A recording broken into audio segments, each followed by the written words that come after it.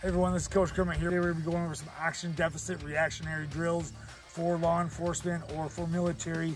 What we've got set up is an old obstacle course set with some hang cleans to a sandbag drag and do a sprint. We've leveled this out. We're about 60 yards of distance, and at the end we got a target sequence set up where I'll be calling out a positional place, a directional command on what target I need to fire them. We're going to track their tracking time and the decision-making time.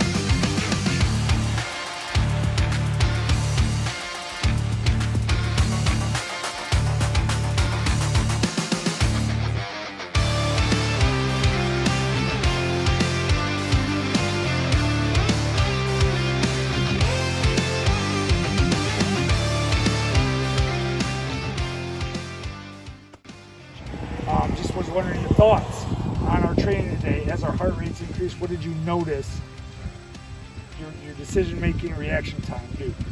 Slow down. Found that it was a lot harder to control trigger squeeze in order to track everything around.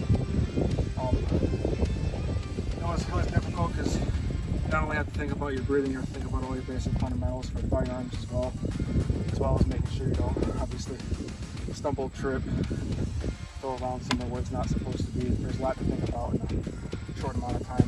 So reaction time and decision making is important under high intense heart rate, foot chase, something like that to do with law enforcement.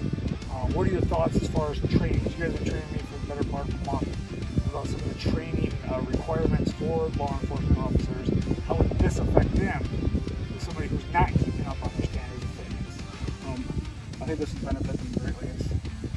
I mean, lifting weights, running, and all that stuff's good, but honestly, this is the most realistic training you're going to do that applies directly to the job.